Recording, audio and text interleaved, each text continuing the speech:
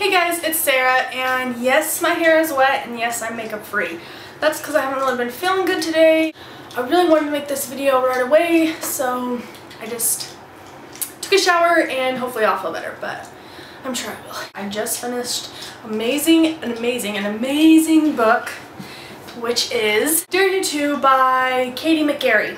And oh my god, guys, this book blew my mind. In a good way. Not in the same way as Darkest Minds, but very similar way, kind of. In a contemporary way. It was just such a good book. I just loved it so much. I'm going to do a review and discussion about it, and I want to do it right away because I just feel like all my emotions are still right there and I just want to get them out. I finished this like not even 2 hours ago. Oh my god, it took me 2 days to read it, which, I don't know, there was a football game yesterday, so I wasted time on that. I didn't waste time. It was a good game. Go Broncos. Anyways, oh my god. Dare You To by Katie McGarry. And I'm going to do the review portion first and then the discussion. And I wrote down quite a bit for the discussion. This video might be a little bit long and I apologize in advance, but there's just so much that goes on in this book that it needs to be discussed with you and me to discuss it. First off, the review. And I wrote down everything on my phone, and I also wrote down like what I felt in certain moments in the book, so for like the discussion half. So if I'm looking at my phone constantly, which I already do when I make discussion videos, I'm very sorry, but it's all there. Dare You To. This book is about two people, Beth and Ryan. Beth is from a broken home where her dad left her and her mom, and her mom is an alcoholic after her dad left, if that makes sense. Her mom has a revolving door of male suitors, boyfriends.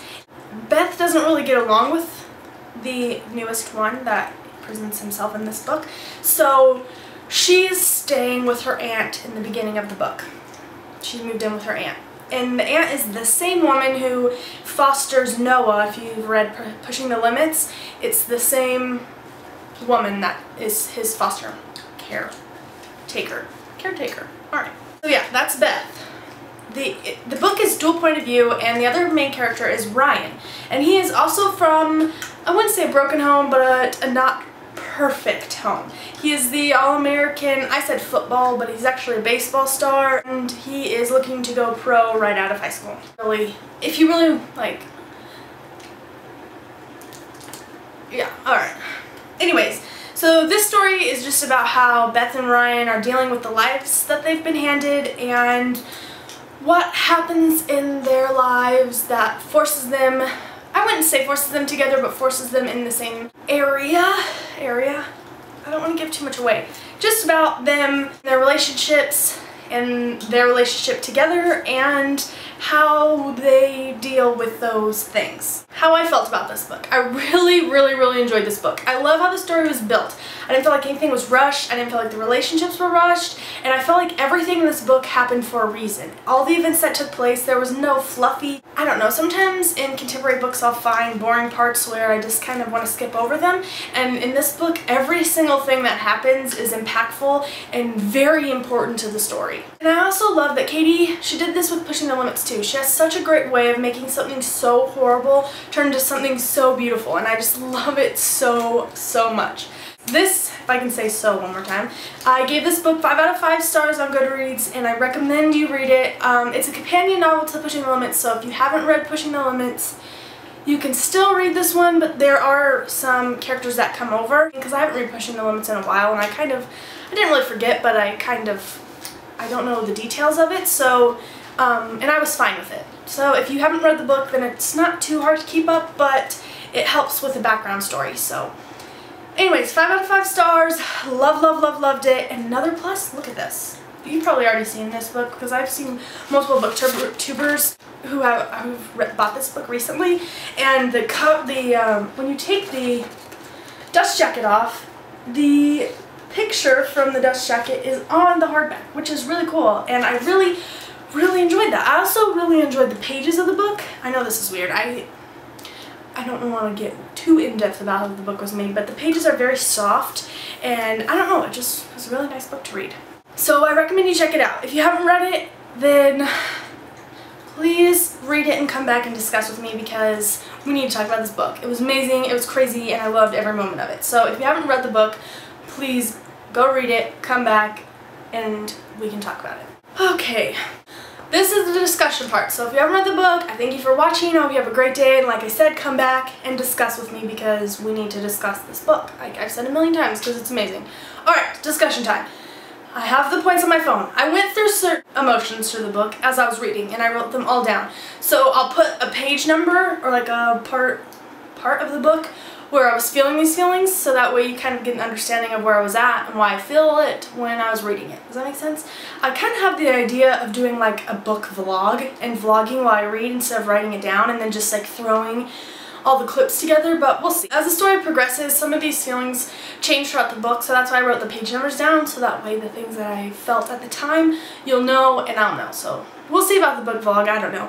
I've tried to do that with a couple of other books and it didn't work out, but who knows. Alright, now let's just stop rambling. The first thing that I wrote down was that the beginning was heartbreaking. It just broke my heart when she went down for her mom. I don't understand how a mother could allow her child to do that. It was just very heartbreaking to me, and I don't know, I wrote that down. Very heartbreaking beginning, that's exactly what I said. So that was the very first thought that popped into my head.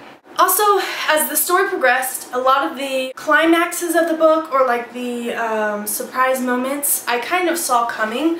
And I don't think it takes away from the story anyway, because I still thoroughly enjoyed the book, but it was kind of predictable. I kind of saw where the story was going, but it ended up being perfect, so it's not a big deal. I did see that, I did see a lot of things coming. For example, I saw that Beth, I kind of predicted that Beth would have to move to the town that Ryan was living in, because remember Ryan, like, he was in Louisville when we met Ryan and Beth together, and he's from a smaller town, so that kind of foreshadowed that she was going to move in with someone or move somewhere else.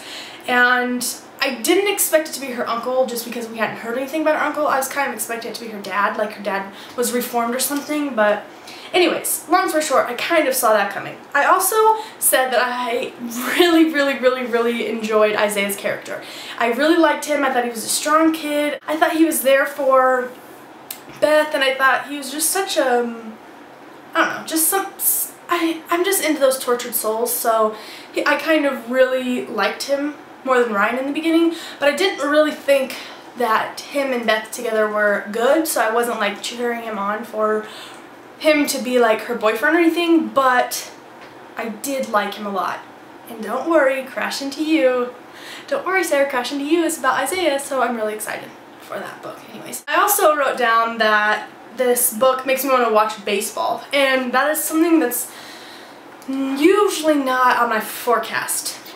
Alright, we'll go with that. It's not a sport that I like to watch. I'm more of like a contact sport kind of girl, so I like football, like I said, go Broncos, and I like hockey, and I like lacrosse. I'm like the you gotta rough 'em and tough 'em kind of girl, so baseball's not really my sport, but this book, the way she described baseball just made you capture the feelings of it. One thing I did notice in the book were the fonts for each chapter. Hold on, let me grab it. This book was dual point of view, and the fonts for each chapter I think matched the characters. This is going to sound really weird, and I totally overanalyze every single little detail an author puts into a book.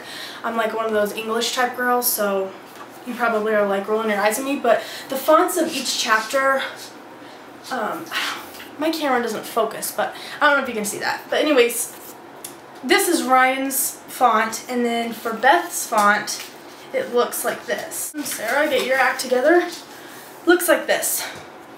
Can you see it? I don't know if you can see it, but if you can't see it, I'm sorry. But I think those fonts describe the characters very well. If that makes sense at all, it probably doesn't, but I felt like Ryan, he was very uniform and had everything in his boxes and like knew what he was going to do in the future. And with Beth, her font type was a little more street, and you know, she's from the streets, and I felt like, I don't know, I'm just rambling about this, but I really felt like the fonts matched the characters a lot. Maybe that's Katie's goal, because if it is, she achieved it very well, I think, in my point of view. Okay, rambling about fonts, I don't know. This book reminds me, it's very similar to Perfect Chemistry. to me just because of certain events that take place, and I don't want to give anything away for Perfect Chemistry if you haven't read it, but it reminds me of that, and it's not a bad thing because that's one of my favorite books ever, so I'm not complaining. I'm just saying that there are some similarities. Not complete similarities, but there are some. This is where I get into the pages. About 100 pages into the book, I mean, I was getting really annoyed with Beth's I hate the world attitude. And it's hard for me to justify why I said that because at the time I didn't know what I know now, and so I don't stand by that at all. Just if you're feeling annoyed or if you felt annoyed, please agree with me, but then you figure out why, and that's what I wrote down. I said hopefully she has a good reason, and I think she automatically, hands down, does have a good reason for acting the way she did. It just kind of annoyed me because I don't know why it annoyed me, but for some reason I just felt like everything would be perfectly fine if she would just open up a little bit. And I know that's not realistic, and I think that the story went perfectly well, but that is just my opinion at 100 pages in. Not now, not anymore, just at 100 pages in. Also, at a page like 106, I was really frustrated with how she treated her mom. How she treats her mom. I was still frustrated at the end of the book. This is a hard one for me to explain because I understand why she kind of did what she did, like why she loved her mom so much, but it still frustrated me, and it frustrated me the whole time. I was going to say until, but it frustrated me throughout the whole book. I understand that she was codependent on her mom. I think that is a very important thing that needs to be addressed because I think that's something that happens to a lot more people than what you think. And I'm not just saying that she's dependent, she's like codependent, where she feels like she has to care for her mom to live life, basically. And this was shown multiple times throughout the book where when she couldn't help her mom, she would feel hollow or numb, and she felt like she wasn't doing the right thing, she wasn't following through her responsibilities, and that's very strong codependency. And I understand why she did those things. That doesn't mean it doesn't frustrate me because I could see clearly who her mom was, or like what her mom was doing to her, but I think that when you're blinded with love, or when you love somebody and you take care of them your whole entire life, you know no different. And I think that's something very important. I think it was addressed very well in the book, and I just really enjoyed it. I mean, that doesn't mean I wasn't frustrated, because I was at some points, but I still felt like Katie did a really great job at making it tolerable. Does that make sense? I think that's what I'm going with. Tolerable. Alright. I don't know. Whatever. Favorite chapter time. My favorite chapter, what I wrote down, is the chapter, it's Beth's chapter, and it started on page 156 and it went through 162.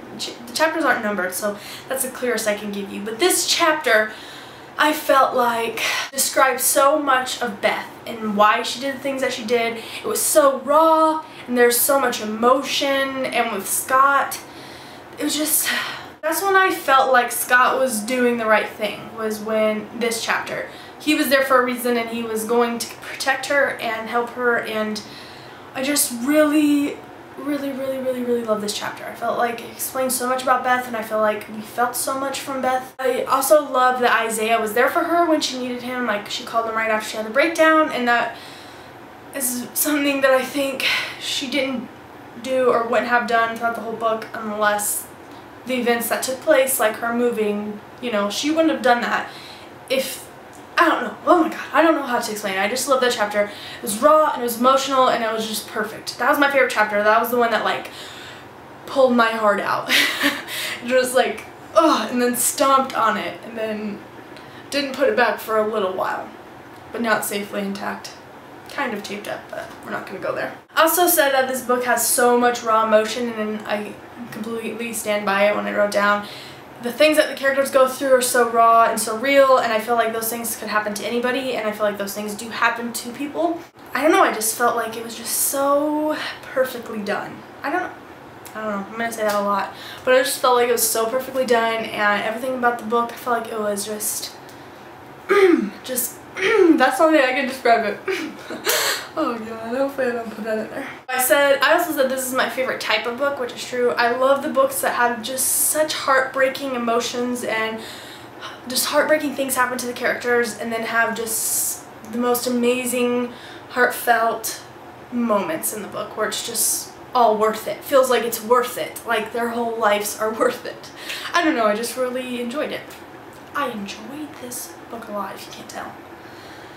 Okay, we're almost done. I wrote down, I didn't write any of this, I keep saying I wrote down, but we're just gonna go with it. That I said that I think I liked Beth's chapters a little bit more than Ryan's chapters, but not by much. And I don't know. That was true until a little bit halfway past. Then I started liking Ryan's chapters more. Or at the same. I liked them both. I liked both chapters. They would both have great stories that you'd want to read, and then when you bring them together, it just makes it that much more better. It's like having a great story on steroids. That's how I'm trying to explain this. I love Scott. I don't know if I said that or not, but I really liked him. I liked his character. I liked that he opened up to Beth and Beth opened up to him. Alright guys, so my memory ran out on my camera, so I had to import the video and come back and finish. I don't know. I liked that she confided in Scott. I love Scott, and I was so glad that he was there for her, and it kind of made me mad that he didn't help her out with her mom, because, I don't know. I mean, that's all the girl wants, is for her mom to be safe, so I felt like he could have helped her, but I understand why he didn't, but I felt like he could have. I think we're done. I think the ending was amazing, and I loved the book, and it was just one of those I'm definitely going to have kicking around my head for the next couple of days. It's just such a good book. I just hope that you check it out. I hope that you enjoyed it. Let me know what you think in the comments. Tell me if you agree or disagree, or if you like or dislike the book. I gave it 5 out of 5 on Goodreads, and I really enjoyed it. My TBR will be up the day after I post this. I have a couple of videos on backlog, so you won't see this for a while, but backlog. I talk like I'm a professional. I'm not really a professional video maker. I just filmed a lot of videos. A couple of videos that I already pre-filmed, so my TBR will be up in the next couple of days right after this. Thank you for watching. I hope you enjoyed. I hope you have a great day. I hope you really enjoyed this video. I enjoyed making it. I enjoyed talking about this book. It was just such a great book. If you have anything else, just comment down below. I don't know. All my social media sites are in the down bar. I don't know why I just said that. All my media sites are in the description. I'll link this book in the description as long as I can't talk today. I'll link this book in the description, and I'll also link Katie's website so we can stay up on information. And yeah, I think that's it. So have a great day, and thank you for watching. Ollie, you're messing with my outro. Quit. Hey. Puppies. Alright. Bye guys.